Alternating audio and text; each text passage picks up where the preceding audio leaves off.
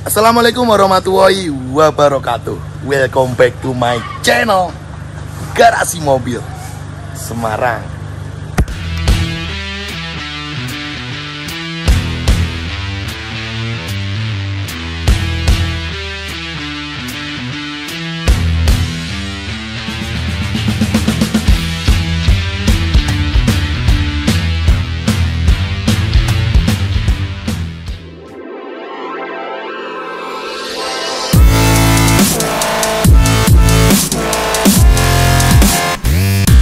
Oke bosku, jadi kali ini kita tuh punya project pekerjaan dari konsumen kami, Om Subeh. Om Subeh ini beliau tinggal di Singapura, tapi aslinya Pasuruan, plat N ya. Nah, Om Subeh ini mempercayakan GMS untuk memegang unit mobil kesayangan beliau untuk servis general check up dari divisi bengkel mesin GMS, terus juga modifikasi upgrade dari eksterior hingga interior dan repaint ya. Tapi mobil ini tidak cat full body, hanya repaint pada bagian yang di-upgrade saja. Nah, nanti kita akan lihat bagaimana sih penampilan mobil ini sebelumnya, bagaimana pekerjaan kami. Nanti kita akan buat video ketika before, proses kerja, hingga hasil akhirnya. Karena ini cukup totality bosku. Karena apa? Pekerjaannya meliputi dari mesin, eksterior, hingga interior. Buat teman-teman yang penasaran, nanti kita akan review bagaimana proses kerja ini dan hasil akhirnya. Teman-teman bisa tonton video ini hingga selesai, karena kita akan buat video lengkap dari unit mobil ini bosku. Yuk cek itu, tonton video ini sampai habis bos.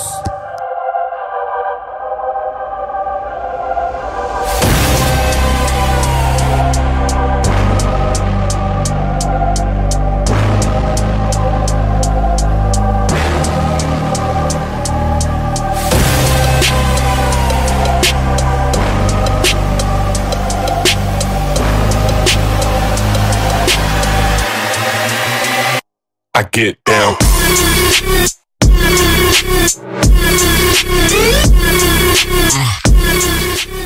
Oke bosku, jadi kali ini kita melakukan pekerjaan pertama sesuai request konsumen kami, Om Subeh.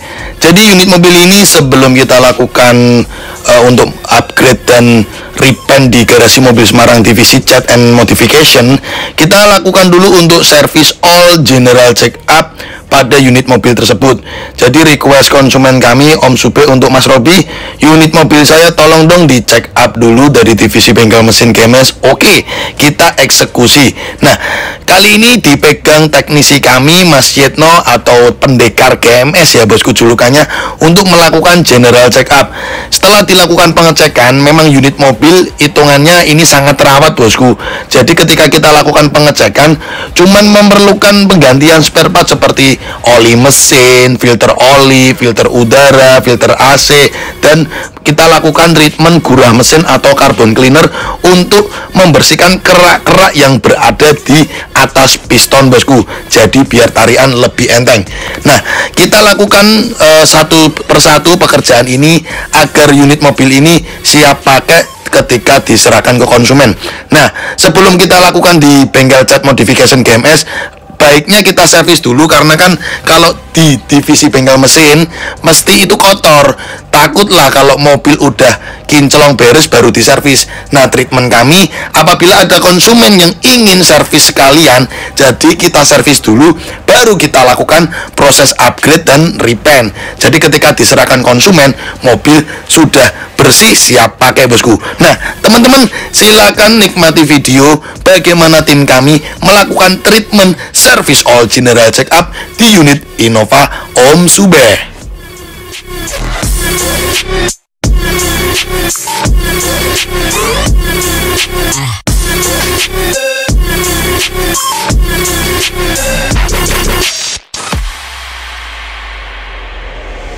If it's written in the stars, close your eyes and listen to the rhythm of your heart.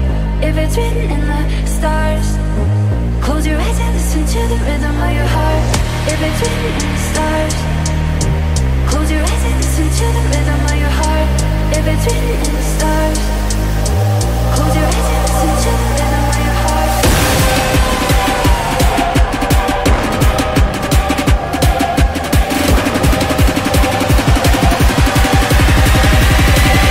I get down.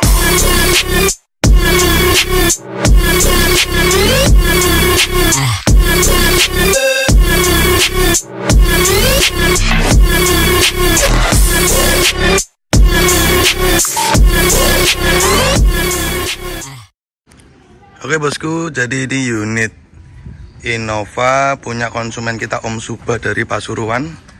Kita perlihatkan dulu ya eksteriornya, bagaimana penampakan eksteriornya, before-nya. Nah ini ada pekerjaan untuk merestorasi atau modifikasi upgrade ke 2015 menolak tua ya bosku. Tapi konsumen tetap mempertahankan warna aslinya, jadi nanti kita cuma melakukan cat yang di upgrade doang, tidak cat full body ya. Nah ini kita perlihatkan dulu eksteriornya, dan juga nanti ada sentuhan di interiornya. Modifikasinya cukup lengkap, selain eksterior plus interior. Dan juga konsumen kami minta untuk service all general check up dari divisi bengkel mesin GMS ya bosku. Jadi benar-benar totalitas dari konsumen kami Om Subeh dari Pasuruan yang mempercayakan untuk modifikasi Innova Beliau bosku. Yuk, habis ini teman-teman akan memperlihatkan bagaimana tim kami mengolah mobil ini hingga siap pakai bosku, sesuai request konsumen.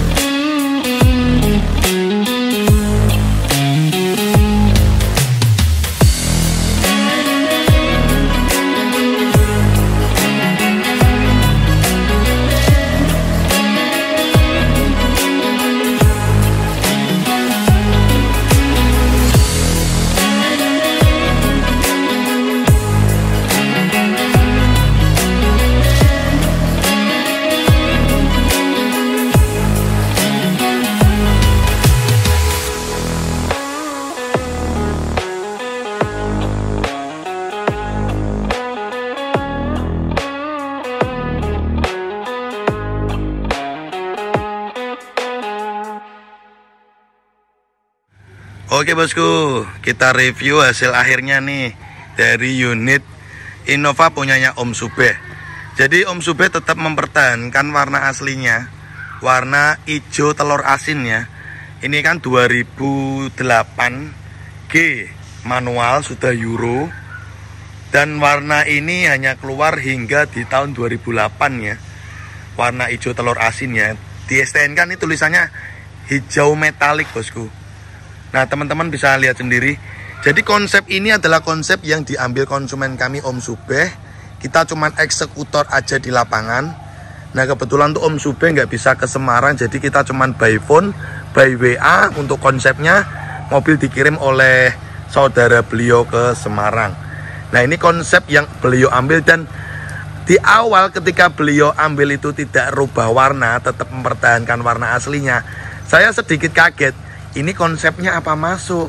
Warna hijau metalik ini dipadukan dengan warna hitam. Dan setelah dieksekusi, menurut saya worth it. Menurut saya juga sedikit elegan ya. Walaupun dia warna hijau metalik atau hijau telur asin.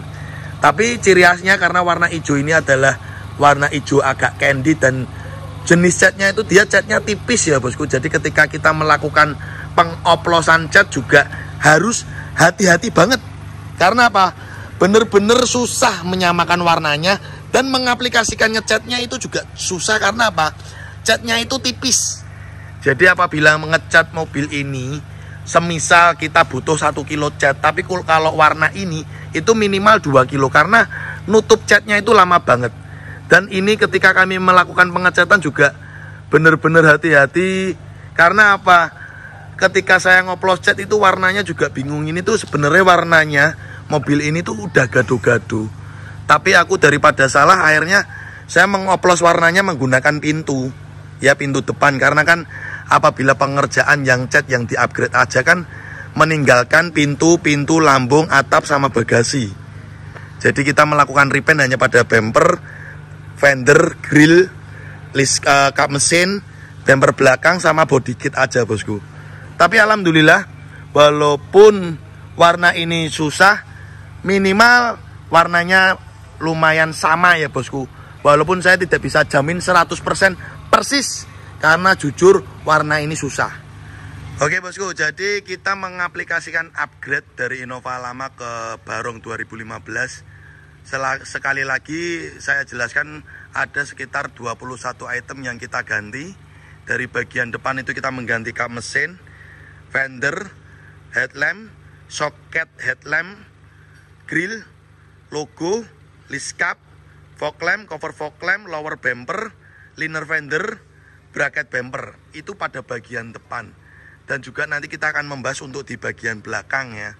Nah, langsung ke konsep yang diambil konsumen. Pertama, teman-teman akan melihat menyuguhkan aksen black glossy pada bagian grill dengan logo merah candy. Jadi konsep ini cukup menarik ya, walaupun warna hijau telur asin. Teman-teman bisa lihat hasil akhirnya. Setelah itu ada permintaan untuk Projie headlamp menggunakan Pro7 P750 Blue Lens dengan strut mahkota BMW New 2018 dengan Diamond S warna blue dengan DRL LED setengah lingkaran. Nah teman-teman bisa lihat sendiri dengan black housing ya.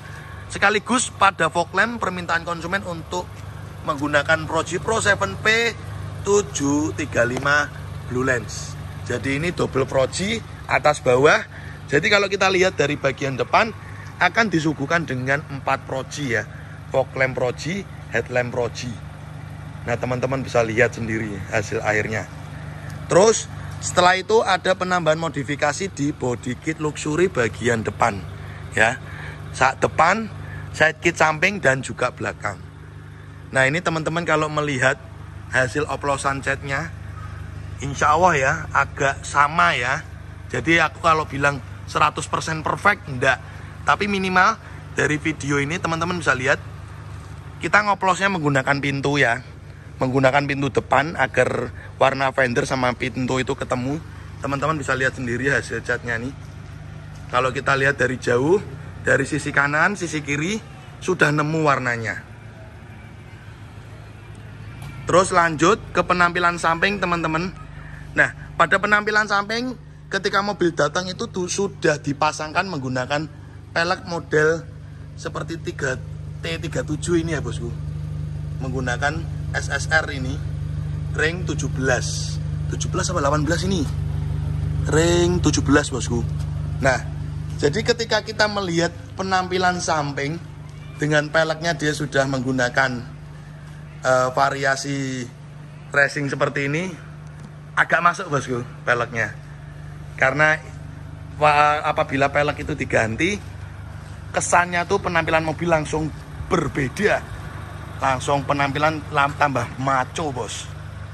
Nah ini teman-teman lihat sendiri ya. Terus pada bagian samping ada permintaan untuk spion ribbon, retract auto flip. Terus pemasangan pelipit kaca diganti, talang air slim. Nah kalau handle-handle black ini ketika datang sudah ada ya bosku. Seperti itu bos. Nah teman-teman akan melihat pada penampilan belakang. Yuk kita akan bahas juga pada penampilan belakang sebelum lanjut ke penampilan interior. Nah di penampilan belakang ini modifikasi yang kami lakukan yaitu upgrade menolak tua, penggantian spare part dari stop lamp, trunk lid, lis kaca, spoiler, bumper belakang, LED mata kucing. Ada permintaan tambahan variasi yaitu adalah ornamen cover plat nomor luxury di belakang ini, plus body kit belakang ya bosku, body kit luxury. Teman-teman bisa lihat sendiri hasil modifikasi yang kami lakukan dari penampilan depan, samping, dan belakang dari unit mobil punya konsumen kami, Om Subeh. Yuk kita lihatkan hasil Projie-nya ya. Apabila di sore hari ini baru fog lamp yang nyala itu di tembok kelihatan ya. Ini baru sore hari baru fog lamp. Kita nyalakan headlamp, dim. Ini sore hari loh bosku. Baru jam sekitar 4:30 loh. Kayak gini loh. Gimana nggak ngiler coba. Ini auto siang malammu bosku. Buat teman-teman yang ingin lihat Projie kami, hasil cahayanya sudah banyak di YouTube Garasi Mobil Semarang. Sudah sering saya review lengkap bagaimana Projie dari Pro7 by Garasi Mobil Semarang ya. Terus kita lihatkan pada bagian belakang ini Projie-nya yang dipasang itu dusnya tak taruh belakang kok. Nah ini menggunakan Pro7 P750 Blue Line Signature Edition dengan daya 5565 watt 5500 Kelvin. Pro7 flat cut off ini untuk headlamp, dan ini untuk fog lamp P735F 45 watt 5500 Kelvin. Nah ini ada beberapa spare part sama sarung jok bekasnya. Nah konsepnya ini juga ada untuk stop lamp, minta dibuat black housing ini menggunakan cutting sticker ya, menggunakan Scott LED, menggunakan stiker ini. Terus pada logo minta dibuat merah candy seperti logo bagian depan. Nah lanjut ke penampilan interior dari unit mobil ini. Oke bosku, jadi di interior juga disentuh oleh modifikasi dari tim interior GMS. Pertama kita melakukan cover jok 3 baris menggunakan bahan Navarro kulit halus dengan desain pilihan dari konsumen sendiri. Selanjutnya juga kita lakukan cover lantai bawah, cover dashboard dan laci atas. Dan juga teman-teman melihat ada pemasangan untuk lampu kolong 2 warna pada 4 titik di bagian interior ya. Dan juga kita melakukan penggantian setir Innova Ribbon Q Venturer, dan juga ada modifikasi untuk water printing black wood panel pada bagian 4 power window dan 2 AC sekaligus konsol box atas. Cukup signifikan modifikasi yang kami lakukan di unit mobil ini, sekaligus modifikasi juga untuk tombol klakson kita modif di tombol sebelah kanan dari setir tersebut. Nah juga kita aktifkan untuk lampu tombol setirnya mengikuti lampu kota ya bosku. Inilah modifikasi yang kami lakukan pada interior mobil, dan ada penambahan juga untuk power outlet cas HP 12 volt. Dan untuk finishing akhir kita melakukan pembersihan dari eksterior, interior hingga ruang mesin. Jadi inilah SOP atau prosedur yang kami terapkan pada pekerjaan-pekerjaan mobil konsumen yang ingin modif atau ngecat di GMS. Nah ini teman-teman bisa lihat untuk lampunya, ini fog lamp, ini headlamp. Apabila kita dim ya, nah hasil cahayanya bisa terlihat sendiri teman-teman ya. Pro7 bos, single dong. Memang kualitas tidak bisa membohongi ya Pro7 ya. Terus kita lihat coba kalau di luar ya. Ini saya matikan dulu semua. Ini masih terang sih sebenarnya, tapi lihat nih, lampunya tembus sampean. Kayak gini bos, Pro7 bos. Oke bosku, jadi tadi udah lihat review lengkap bagaimana proses dari awal hingga akhir dari unit mobil yang ada di belakang ini. Mohon maaf ketika proses pekerjaan videonya tidak begitu lengkap, terutama di bengkel cat karena keterbatasan tenaga dan waktu dan pekerjaan yang padat. Jadi saya tampilkan sedikit-sedikit aja cuplikan ketika kami ngerjakan unit mobil ini. Yang penting hasil akhirnya kita review lengkap ya bosku. Nah itu aja, terima kasih buat teman-teman yang mau masuk modif di GMS, terutama yang berhubungan dengan dunia cat. Mohon maaf banget kalau untuk cat full body di GMS antri di bulan Desember bosku. Ini bulan Agustus akhir, tapi antrian sudah sampai Desember. Gitu aja bosku, thank you, kita tutup dengan salam. Wassalamualaikum warahmatullahi wabarakatuh. Oke guys, thanks udah nonton channel kami Garasi Mobil Semarang. Untuk kalian jangan lupa ya guys untuk klik subscribe button and hit the bell icon biar kita semakin jaya. Like, comment, and share. See you next time.